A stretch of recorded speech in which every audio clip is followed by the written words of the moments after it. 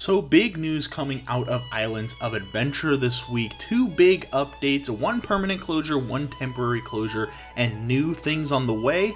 Let's talk about it. First off, the biggest news that's going to leave a lot of people pretty sad is that we're getting the permanent closure of Poseidon's Fury Escape from the Lost City. This attraction has been with Islands of Adventure since it opened and was one of the main attractions in the Lost Continent section of the park. And Universal just announced that almost 25 years after opening, the attraction will be closing on May 10th of 2023 with final performances occurring on May 9th. That's just a little under a month away. Now, in recent years, Poseidon's Fury has been the subject of many closure rumors due to lengthy refurbishments that have occurred within the attraction. Most notably, the attraction went through a very lengthy refurbishment after the parks reopened for COVID due to some repainting, and there were rumors whether the show was going to be rethemed or completely closed. So it seems interesting that Universal is finally biting the bullet and closing this attraction just after a really long refurbishment. However, as much as people enjoy this attraction, I am not surprised that it's going away. It hasn't been super popular, even though it is the only attraction remaining in Lost Continent these days. It just feels like the attraction model, a walkthrough live show, is not what's popular nowadays, especially when it comes to Universal, which is a shame because those attractions can be pretty incredible. And this one was definitely pretty incredible with its very interesting and unique special effects, and having possibly the best facade in the entire resort in my opinion. Now, I know rumors are already abound of what's going to replace this attraction, and Universal has only suggested that there is going to be a new experience in the place of Poseidon's Fury. Because of this, I'm not entirely sure if this is going to be the beginning of the end for the Lost Continent, if it's going to become a giant re-theme for the Lost Continent, possibly following into more of the Wizarding World, as that was what part of the Lost Continent did evolve into back in 2010. Now, while I'm not someone who necessarily complains about the Wizarding World like some fans do, I really enjoy it. It's fantastically themed, of course. I do think they may be starting to wear themselves a little thin when it comes to locations. You have Hogsmeade, obviously, in Islands of Adventure, you have Diagon Alley in Universal Studios Florida, and rumored Ministry of Magic at Epic Universe. I'm not sure where else you can really go from there if you're adhering strictly to the Harry Potter films and books, especially when considering how large the Lost Continent is and how you would need to be able to fill that space up to justify, you know, tearing it down. I could see them going with one of two options when it comes to Harry Potter.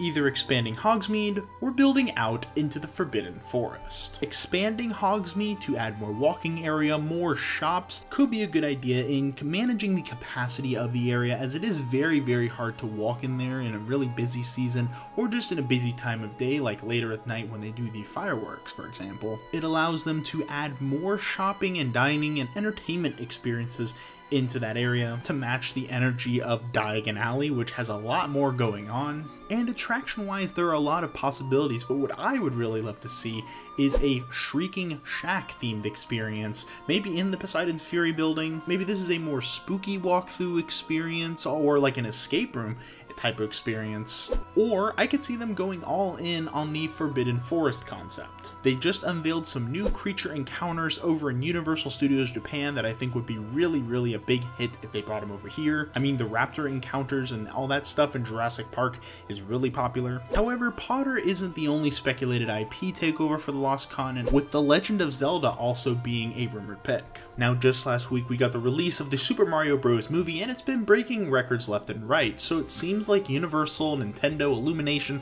are going to be looking for that next big Nintendo IP to adapt into a movie and therefore incorporate into the theme parks. And Legend of Zelda as an IP is almost as popular as Mario, so it could warrant a really cool theme park land. However, I'm more in the camp that I think this is just going to be a new experience within the Lost Continent that we have now. The footprint for Poseidon's Fury is quite large, so I wouldn't be surprised if them keeping it. It might be quite a bit of a hassle to completely demo it and change it into something else. As far as what I would like to see, I really would like to see some sort of dark ride come to Islands of Adventure. Something really focused on the theming rather than the thrill. I know Islands of Adventure is the thrill park, but I feel like it could use that balance of having a really cool dark ride there. Something that could honestly honor the integrity of Poseidon's Fury with its use of practical sets. I know Universal's going that route when making their rides. They have a lot of screen rides. They're going towards more practical effects in their new attractions. I ideally something original, as Islands of Adventure is a park based in originality. Obviously it has IPs like Marvel,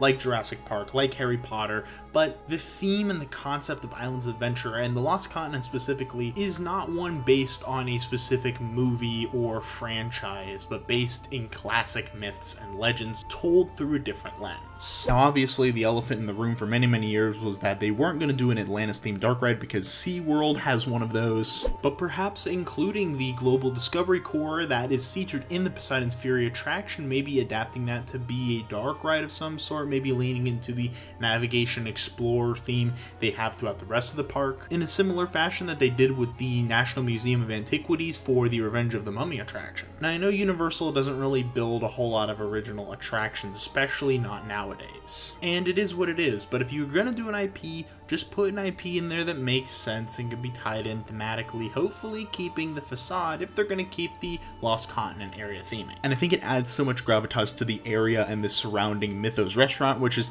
part of the reason why I don't think the Lost Continent's going to go anywhere. I'm not saying they can't retheme a restaurant, but Mythos is really popular, possibly the most recognizable restaurant in Islands of Adventure, just behind the Three Broomsticks, I would say. So yeah, let me know in the comments below, what do you think could be coming to Poseidon's Fury? Do you think it's going to be another show? Do you think it's going to be a dark ride? Do you think it's going to be themed to Atlantis and the Lost Continent? Do you think they're going to go completely change it, add a new IP, maybe Harry Potter, maybe Zelda, maybe something else?